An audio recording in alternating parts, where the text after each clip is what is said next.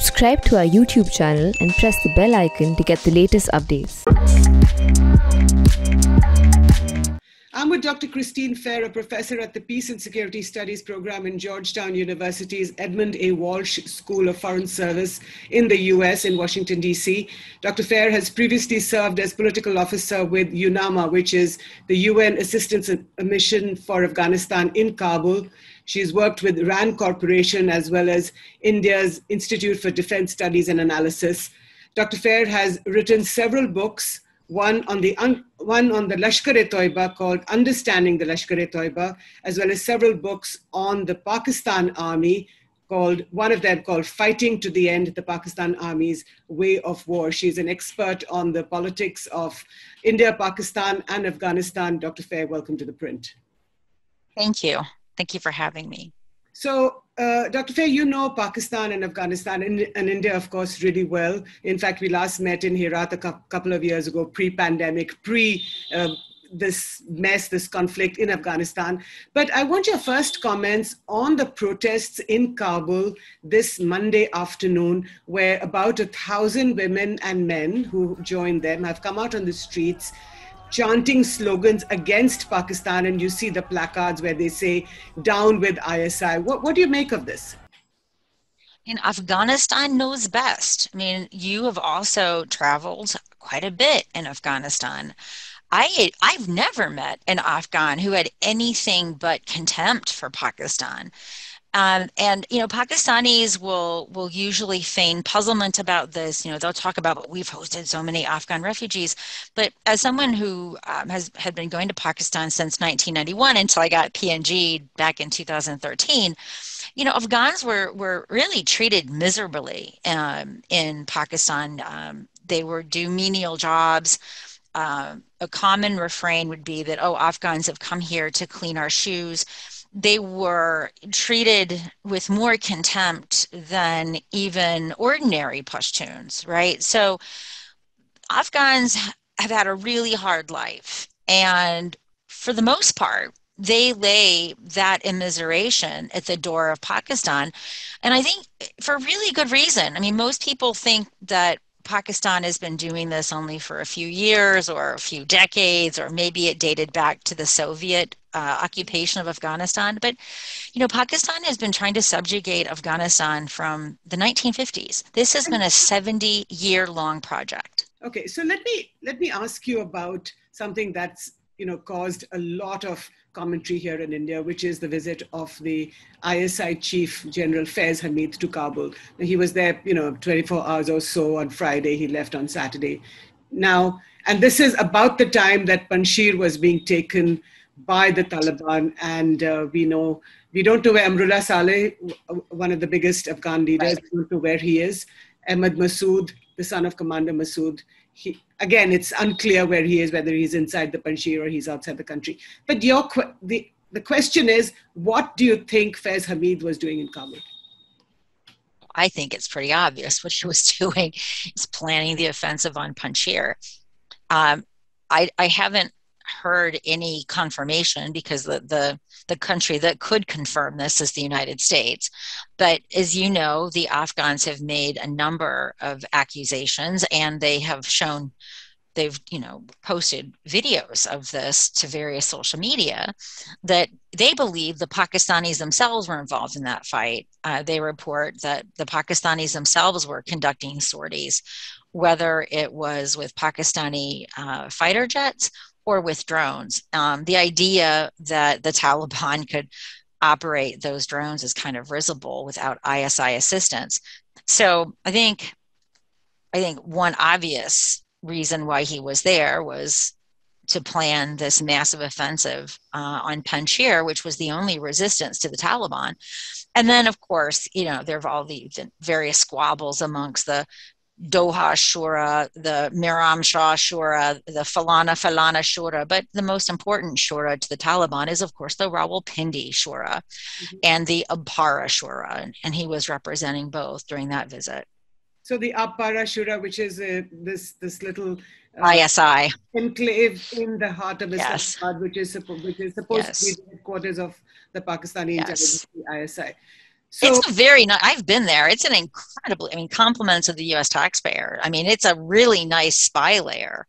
Uh, it's got like a koi pond. It's really peaceful. It's amazing what you can do with a lot of US money. So Faiz Hameed, you're saying, was there uh, to plan the last assault on Panjshir because that was the last sort of spot of resistance against the Taliban? So, you know, I kind of go with, I don't like to, when there's a simple and rational explanation, I tend to go with Occam's razor. Um, Maybe he was there to buy carpets. Maybe he was there to buy Herat glass. But I think that the simplest explanation is often the correct explanation. Otherwise, it sure is a coincidence, isn't it? So you're saying that, you know, a lot of your Afghan friends, or what you see in the social media, a lot of Afghans are talking about this, and there's videos of, and we've seen the videos of him in the Serena Hotel lobby. But how is it that the Americans, which have been involved firsthand in this 20-long-year war in Afghanistan, how come there's not a peep out of them about Faiz Hameed's visit to Kabul? So, you know, this has been my windmill for about 20, most of the 20 odd years that we've been in this war. I've lost track of the meetings where I would be the lone voice saying, we're losing because of Pakistan. Why aren't you doing anything about this? You can't have an Afghan strategy without a Pakistan strategy. And time again, the glorious white male masters of strategic strategy would say, sit down, we know war, you don't. And I'm like, well, you don't know politics and I do. So I can't give you an answer to that question because I've been asking the same question of my government, and you know, and it's every government since the war began, right? We know that George W. Bush famously, like he did Putin, looked into Musharraf's soul and didn't believe a word of derog against him. Obama understood Pakistan as the source of the problem. He had Bruce Riedel as his advisor, but never crafted a Pakistan policy. And in fact, under Obama, the sluice gates of funding expanded. Trump just wanted to get out of Afghanistan. So while he apparently had considerable contempt for Pakistan based upon whatever sources of information he had on Twitter at any given moment, he did give Pakistan the prize, right, with this peace deal. And Biden, he's doing what he always wanted to do when he was vice president, was get out. So my fear is that with the closure of the embassy, the perpetual concern of Afghanistan being a sanctuary for international terrorism, and apparently no one cares that Pakistan is and has been and will be a sanctuary for terrorism, that the United States is going to do what it's always done, which is it's going to become ever more reliant upon Pakistan as the fire brigade, while ignoring the fact that Pakistan is setting all of those fires for which its services are required. And Pakistan is going to request, and they will probably receive, considerable perquisites for cooperating with the United States. But what I'll lay odds that that will happen. But Dr. Fair, I don't understand, why the Americans, the Americans are the only superpower, a declining power, but nevertheless still the most powerful country in the world. Now you have all the intelligence, you have the instruments of power, you have the leverage over Pakistan. What is it? I'm sure every US president that you just recounted understood what the Pakistanis were doing. So why Bush did not. Bush did not. I mean, Cheney eventually did, but Bush did not. Look, I don't have a look. If I had an answer that made me happy, I'd be less miserable with my country, right? But I think whether we like it or not, and very dubious Republican senators like Lindsey Graham, I think, have articulated this quite clearly. Whether the Americans like it or not, Pakistan is a nuclear armed state. And it will therefore, Pakistani feelings will always trump Afghan lies. I think also it probably, in the same way that Pakistan coerces India, Pakistan coerces the world, right? It has really been effective at cultivating this idea that it's too dangerous to fail. It fosters the very concerns like, oh, well, nuclear weapons could get into the hands of terrorists, all of this rubbish. But if you are... nuclear weapons can fall in the hands of the terrorists. Isn't that true? No, I actually resoundly rejects that. And the reason why I resoundly reject it, and I always have, is that what makes Pakistan able to coerce the world, right, is that if India engages in actions which it believes comprise an existential threat to the Pakistani state, that it has command and control over its nuclear weapons to attack India or attack Indian troops on Pakistani soil. If it doesn't have command and control over those weapons, then those threats are vacuous, right? So the nuclear weapons to Pakistan is like the most sacred thing, right? It is the command and control over those assets that allows Pakistan to blackmail the world. Now, I'll go back to 2007, when for several hours in the United States, the U.S. Air Force lost several nuclear warheads. They were actually loaded on B-52s, and they were flying over the continental United States. So this is a country that has been doing command and control for quite some time, and that was a hideous accident. And the air chief lost his job, right? There were consequences for it. There was a serious inquiry into how this happened and how we can prevent it. So accidents can always happen. Those accidents can happen with India's program. So, but the difference is, unlike the perception that Pakistan uses to scare the world into continue to writing checks, Pakistan's interests in securing the command and control of its weapons are aligned with that of the international community. And Pakistan, I'm sure, also understands that if there were to be a loose nuke scenario, that this would probably be a Rubicon upon which not just the United States, but many actors would come to bear upon Pakistan. So, you can't rule out chance, right? You can't rule out someone getting through, but Pakistan has erected a very considerable series of both personnel as well as physical barriers to that sort of malfeasance. Mm-hmm. So Faiz Hameed's visit is basically the culmination of what you're arguing is not just a 20-year-old sort of ingress into Afghanistan, but it goes back many decades. But having said that, today... 7 decades. 7 decades. But would you say today that Pakistan has actually won in Afghanistan? It's yes. been achieved what it yes. wants to do. Absolutely. The Pakistan Army has only achieved 2 victories in its entire existence. One is the defeat of democratic forces in its own country and the defeat of a fledgling democracy in Afghanistan. Shabash. Jeet gaya. So what do you think? Do you think that it will be able to maintain control? So I have a different view on that too. Pakistan, it's never wanted to have control, right? Pakistan is perfectly happy with chaos.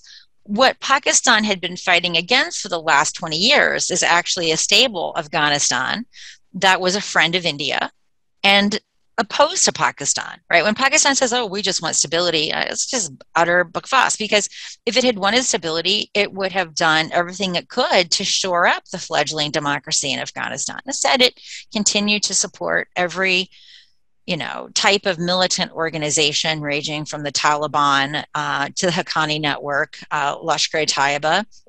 And, for years, I'm sure you heard it when we were in Afghanistan, the Afghans were absolutely convinced that ISIS-KP was really ISI-KP. And if you look at who ISIS-KP are, right, they're defected Taliban commanders. They are people who have left the sectarian groups like Lashkar-e-Jhangvi and Sipe-Sabe Pakistan. Some of them come from the TTP. These guys aren't Salafi. They're all Deobandis. And so I think that ISIS-KP/ISI-KP serve a really useful function, because what Pakistan can then do is say, look, you've got this mess on your hands, and they always do this. You created this mess and we're the victims, here we are trying to, take your out of the tava, and we're gonna write the check for that. So if I were to ask myself who benefits from the mere existence of ISIS-KP, it's actually Pakistan, right? So, the way it plays LET off of Jaish-e-Mohammed, the way it played off Hua and Hum.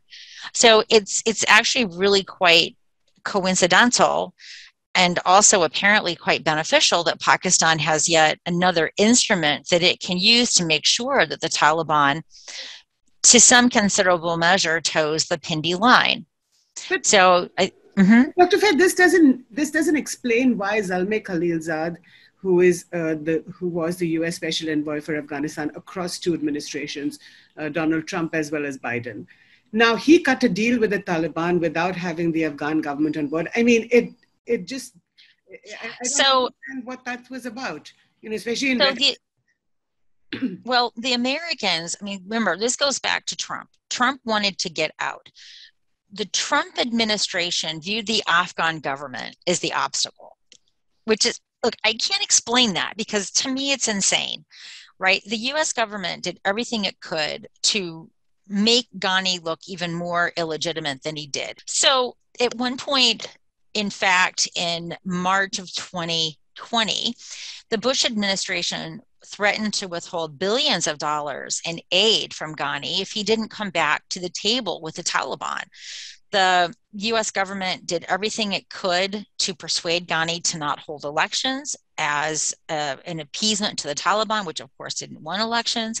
So what I thought, again, inexplicable, but look, the Trump administration wasn't known for its strategic genius, but it did view the Ghani government as the problem, not the Taliban. Now, you raised this question of Zalmay. It's not a secret, right, that going back to the late 1990s, Zalmay was trying to normalize and mainstream the Taliban. His famous trip where he brought the Taliban to the UNICAL headquarters in Texas, it's extraordinary, right? So he had a very early history of mainstreaming the Taliban. And, there's the cynic in me. I've been watching this pipeline stuff. The Taliban have consistently indicated their support for a pipeline. The cynic in me is waiting to see if, in fact, Zalmay's dream of becoming the de facto mineral viceroy over Afghanistan doesn't happen. When you look at what his personal motivations have long been, they have not been to serve his country. They've been to serve his wallet. So the US spends more than $2 trillion, which is perhaps the GDP of a small country, loses more than 2,000 soldiers to 2,000 Americans in this long 20-year-long Plus war. Many more contractors, only to hand over Afghanistan to the Pakistanis, to the Pakistan establishment? Yes. You summarized it. So it's going back to the 1990s, where we just handed our Afghan policy over to the Pakistanis in the most short-sighted of ways. So, but they know they're doing this. Yeah, they know they're doing it. And yet they have no illusions. And yet, General Miley has been quoted as saying that they could do business with the Taliban. So what do you think is happening now post-Taliban taking over? Can we just rewind in what I said about pipelines? Yes, sure. He said, we can do business with the Taliban. Mm-hmm. So you can do business with the Taliban. What is, I'm reading his statement very literally. No, it's a bit confusing, Dr. Faiz. So on the one hand, you spend 20 long years, you spend all this money, you lose a lot of men, you hand over and women, of course, absolutely, and women, very young women, and you hand over the Afghan prize to the Pakistanis, and now you're willing to do business with the Taliban. Yeah, So I can't, I look, I mean, like you, it's infuriating and it's stunning. And I also don't think this had to be. But you have to understand, from the point of view of an American policymaker, they know that without a coercive Pakistan policy, defeating the Taliban is impossible. There's a very long literature on counterinsurgency. You can't defeat an insurgency that has the panoptic resources supplied to it by a state sponsor, right? Unless you're willing to take that war to the state sponsor. And the Americans have essentially adjudged, rightly or wrongly, that this is not a war that we can win. So why continue to try? And that if you were to look at the arc of American interests, Pakistan is more important than Afghanistan is. Now, do I like this assessment? Absolutely not. Do I think that this had to happen? Obviously, I don't agree with that, but I think that's the calculus that has motivated this. Right. So 2 questions from there. The first is that, Biden says we need to get out come what may. Okay, so that's a decision he's taken, and, the previous presidents have taken. And one of the things that we understand is that you want to not be distracted by the Afghan war and focus on China, because that's the country which is now rising. But do you think... they're the same problem. So that's my point. If China and Pakistan are blood brothers, then how do you explain this then? I mean, is it just sheer short-sightedness or what? I don't know, Jyoti. I don't know. Because to me and you, for those of us who focus on South Asian security, they are one of the same. So, right? And going back, I mean, just to bring a historical point that I'm not sure everyone fully appreciates. The Chinese and the Taliban always had good working relations, right? Long before 9/11, the Chinese had an understanding with the Taliban that you don't let any of the guys training here operate against China, and China gave the Taliban economic support. They helped build whatever commercial infrastructure, telecommunications infrastructure existed at the time. And there were reports on the eve of 9/11, if you just go back and look at the New York Times a few months before 9/11, the Chinese were also really close to formalizing a deal with Osama bin Laden himself. And what I think is really fascinating, just by way of data, if you go back to all of Osama bin Laden's fulminations against various atrocities on Muslims across the world, he never once mentioned China, even though throughout the 1990s, China was in fact waging war against its own Muslims, not just the Uyghurs, all Muslims. So this relationship between China and the Taliban is not recent. The Chinese were always interested in doing work with the Taliban. And look, again, Jyoti, go back to the US policy in the late 1990s. We had de facto recognized the Taliban. Right. Right. We're going back to the future. So this isn't anything that we haven't done in the past. Right. So, and I think let me just make this other point, Jyoti, which I'm sure will make your head explode. And I do not disagree with this, right? I just think there were other ways of handling the problem set.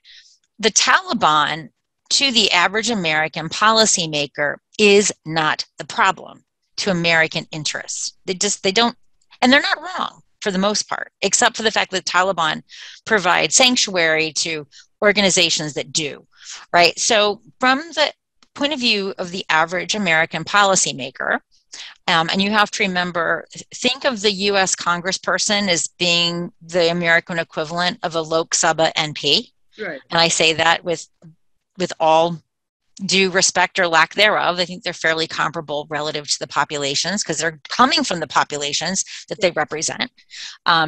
Your average American isn't terribly savvy, probably couldn't identify Afghanistan on a map after all of these years. Mm-hmm. They can't even find Alabama on a map. So, and I'm not joking, it's America. So they're not our problem.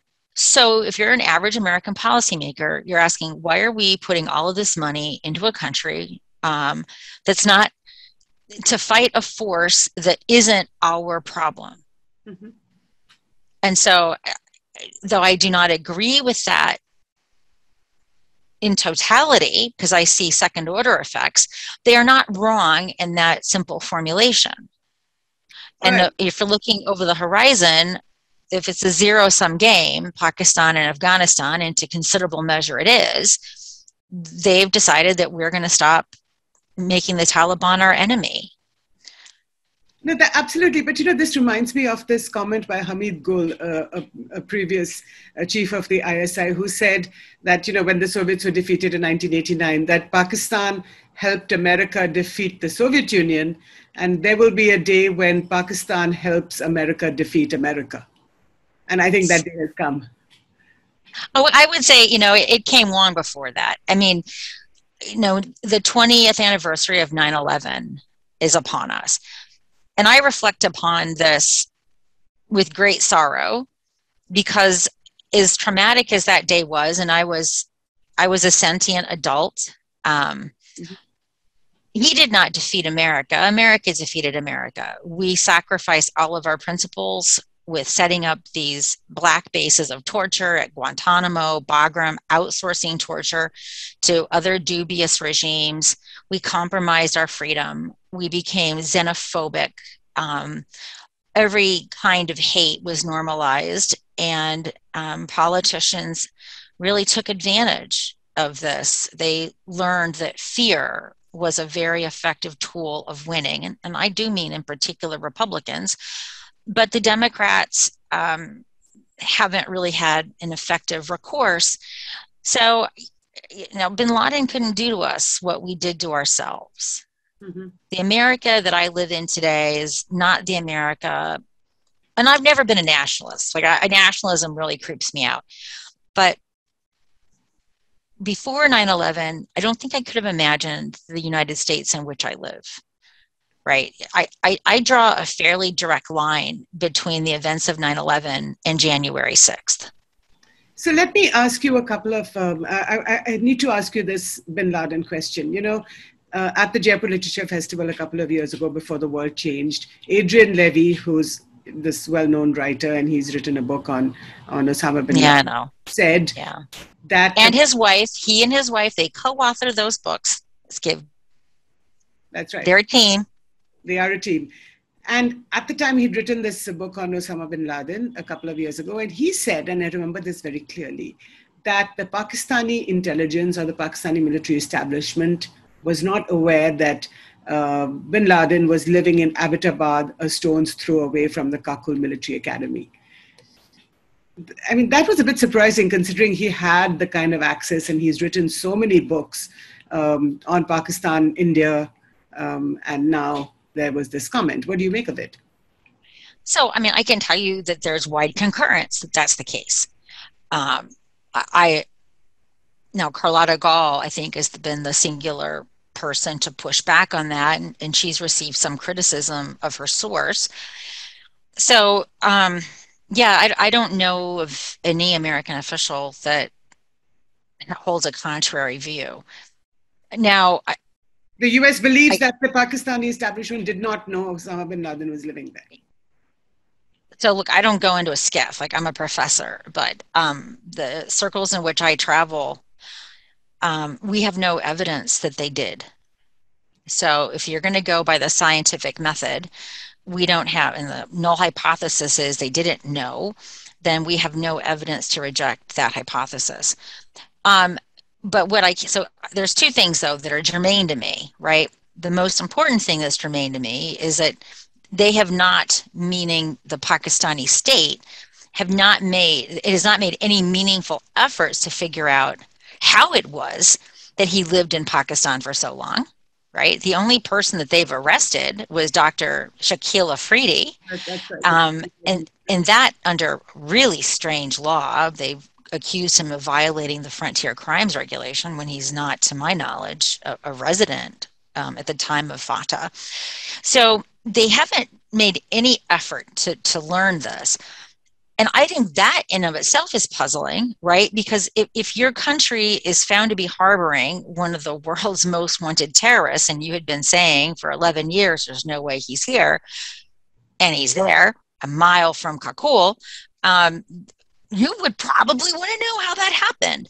So to me, that obviously casts a lot of doubt. Now, look, I know how the ISI works with these safe houses, right? I can tell you a scenario by which he hides in plain sight. So essentially, it kind of works like this. By the way, people in Abbottabad knew that was they called it a Waziristan house, right? The people who were there knew that bad guys were there. I mean, there people who were interviewed. They said, "Yeah, we knew something was up with that house." But let me give you an example, like that's maybe your viewers would understand. If you lived in Mumbai in a flat. Mm-hmm. And you thought that maybe one of Dawood Ibrahim's associates were living above you. Would you call the police? No. See my point? So they could hide him in plain sight, because once a house is basically designated as a safe house, it's like, unke paas to hai. This guy has it. You don't have to worry about it. And you know that the residents aren't going to call the police because they're going to assume that the police are in on it. So if you know South Asia well, as you do, and you just think about a comparable situation in India, you can see how a known dastardly person of international disrepute could hide in plain sight. And so this does not mean that the ISI had no knowledge of it. Right. What it does mean is that they were operating under indirective control. Mm-hmm. So it isn't implausible, but to me, the biggest smoking gun is that they've never tried to figure out, which if they're not trying to figure it out, it means unko patta hai. Okay, so Chalia, let's cut to the present. Now, Afghanistan has been taken over by the Taliban.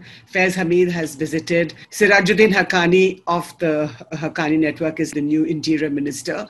And he, by the way, has a $5 million bounty on his head. So, and he's a designated foreign terrorist. By the United Nations, no less. And by the United States.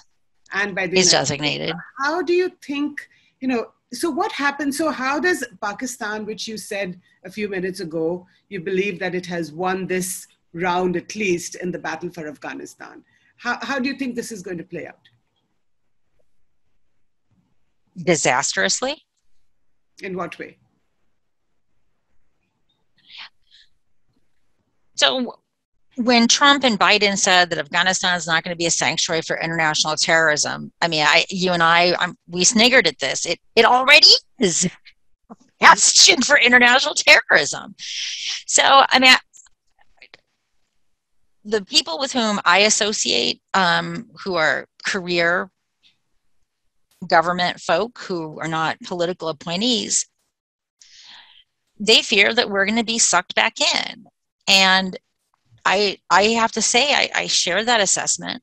I remember when 9/11 happened, when I was at RAND, I was on a small project with Dan Byman, and we basically were doing what does the immediate future for Afghanistan look like? And I remember all the war planners, they were very concerned about how many stingers the Taliban may have had from the anti-Soviet war.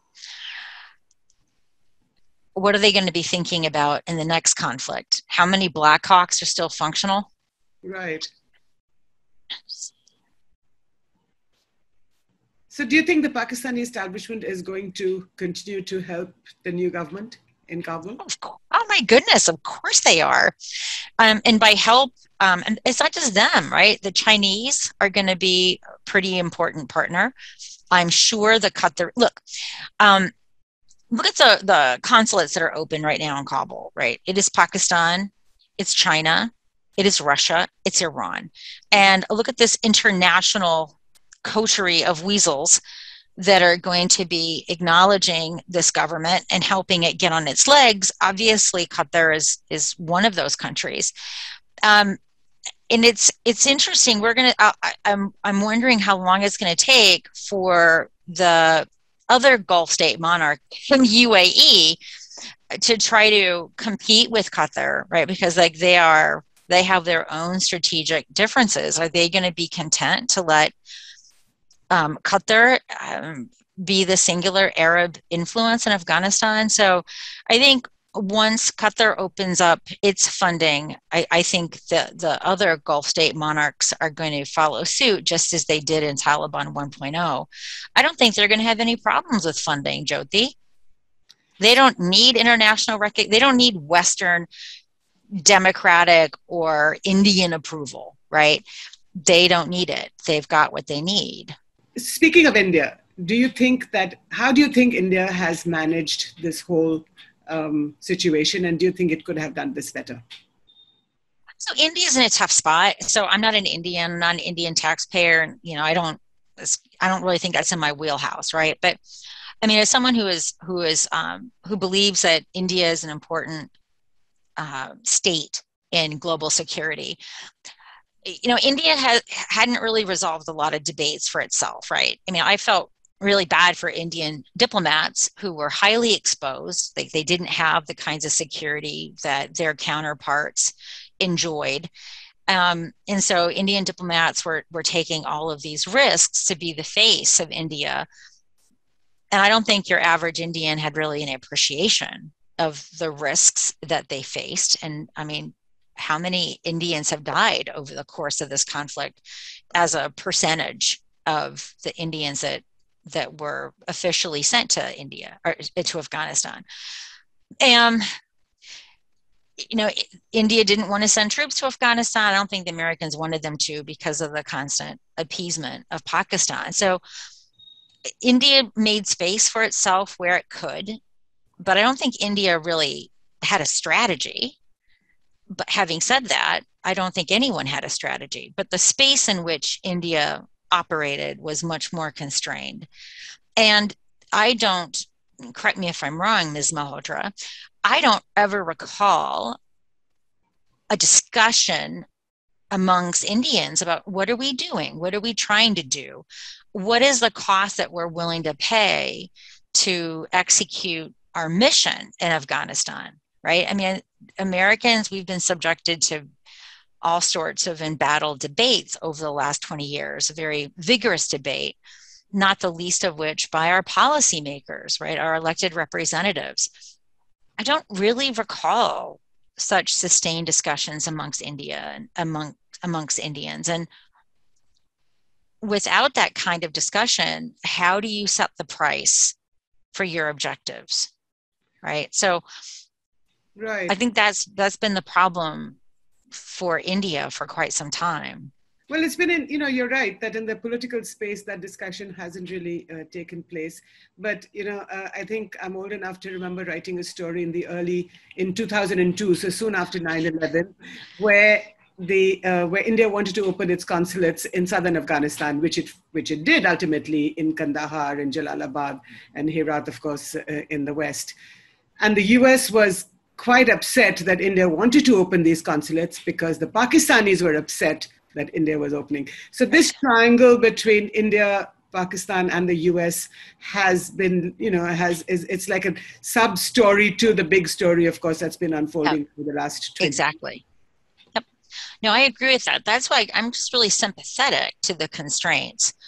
We don't know what India would have done if the United States hadn't constantly been getting in India's business out of consideration for Pakistan's feelings, right? Right. On this note, Dr. Fair, thank you so much for your time, for your expertise, for speaking to The Print. You are so kind. I miss you.